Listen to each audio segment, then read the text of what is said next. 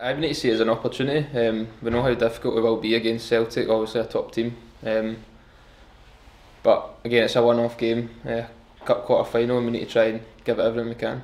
Yeah, I think we just need to take it for what it is. It's a cup quarter final, and we'll do everything we can to try and get a result. But we do know how hard it'll be. I would imagine so. Big club, they don't like losing games, so I'm sure they'll be out to prove a point.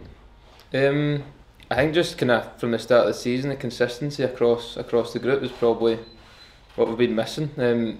We've had a few big performances and big results, but we haven't been able to find that on a consistent basis, and that probably leads to the position that we're in. Yeah, definitely. I think even performance side of things as well. To get a result, we're going to need to be better than what we've been this season and better than what we've produced. But again, a result like that can really transform a season, even though we're kind of at the business end now. I think probably just approach every game the same. You know, we're always trying to win every game, no matter whether it's cup or league. You maybe get the sort of feeling that there's not as much to lose because you're at Celtic Park and it's a cup quarter final, and you know it is a one-off game. But it probably doesn't change too much, to be honest. Twice actually. No, one in the cup, one in the league. But again, it's more just about the collective. Like, as long as the collective kind of gets a performance, then individuals within that.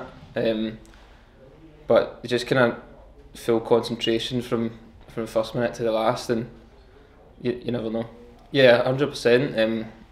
I think in any game you need players on your team better than more players on the other team. It's kind of simple as that. But especially against Celtic, you know, everybody really needs to be at it.